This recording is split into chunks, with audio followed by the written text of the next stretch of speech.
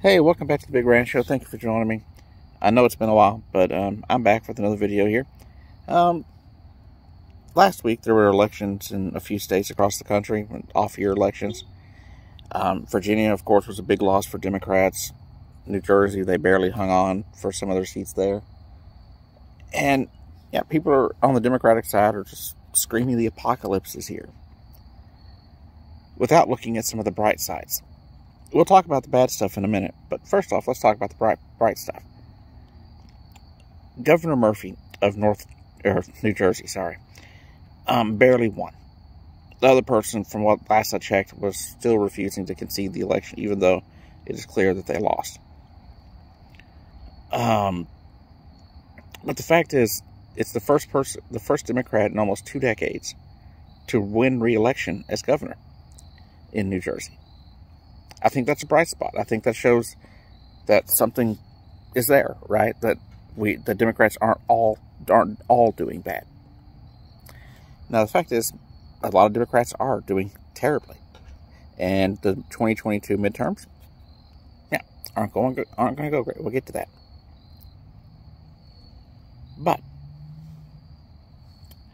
But I don't think it's as bad as people are making it out to be. There are a number of reasons why things went the way they did in Virginia. The reason Youngkin won down in Virginia over McLuffy or whatever is the fact that he pushed a lie. And for some reason, white voters are terrified of what he was pushing. Mr. Youngkin was pushing a narrative that critical race theory is being taught in your schools, being shoved down your kids' throats. This is all pure fabrication. Because in fact, critical race theory is an academic and legal scholarly theory. Yes, we are seeing more taught in the world of education to our children about race and how other races did provide all sorts of stuff to this country. That white people are not the only people that are worth something in this country. And yes, we are seeing more being taught about what happened to African Americans in this country, and to Native Americans in this country, and Asian Americans in this country. Yes, we are seeing all this, but it is not a critical race theory that's being taught to your kids. It's history. It's facts. If you don't like facts, then I'm sorry. But reality is facts. The fact is, this country has a terrible history when it comes to race relations. And there's nothing you can do about that. It is what it is. But this is what Mr. Youngkin pushed in Virginia.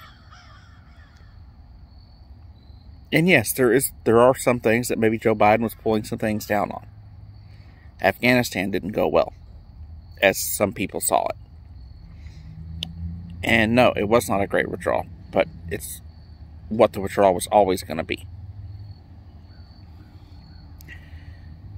The economy, inflation, prices going up, yeah, those are things that are definitely in play here. But that isn't the main reason that they were losing. Republicans swept Virginia because of a lie. They all ran on the same lie. That the boogeyman, critical race theory, is out to get your children. That, and then you have the vaccines and stuff like that. That's also plays into it. Well, let's talk about a little bit of the bad stuff. Now, I mentioned this in a post on YouTube the other day. The last time we had a Republican governor in Virginia, he was nicely dubbed Governor Ultrasound by one Rachel Maddow. Why? Because he decided to try and pass a bill that would force women, even rape victims, to get a transvaginal ultrasound in order to have an abortion. As many saw it at the time and still do, it seemed to be a violation, really, of the women's rights. Not to mention violating these people as a rape victim after they've already been violated. The thing is, this isn't going to change. This is still going to be what they run on. This is still going to be what they do.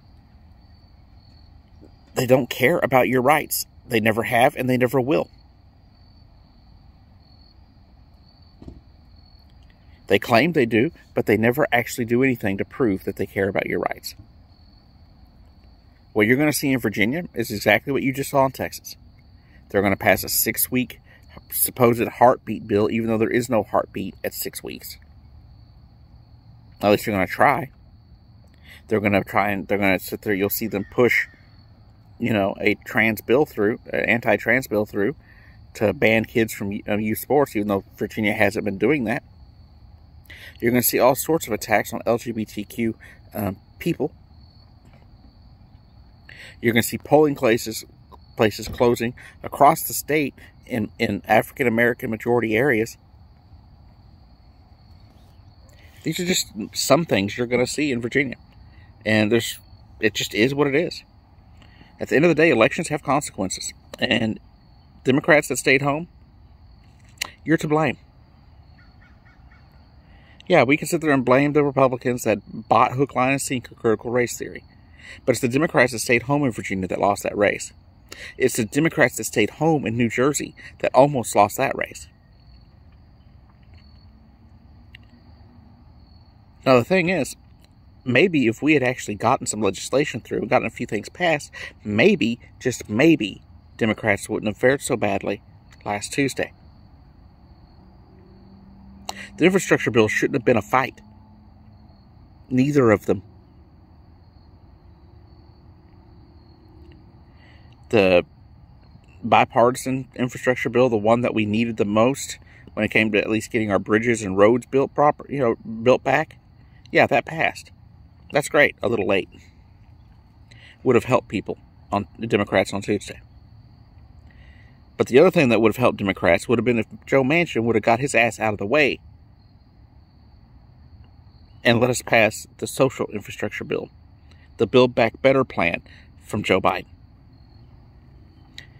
Joe Biden is not asking to be crazy. He's not asking for socialist or communist takeovers of the country. Joe Biden is simply trying to get things passed that we need. Extended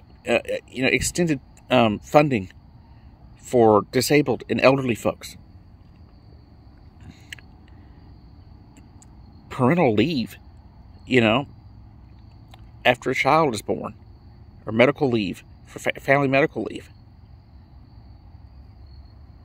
Extra funding for Head Start. These things are not crazy. Expanding medical and dental for Medicare isn't insane.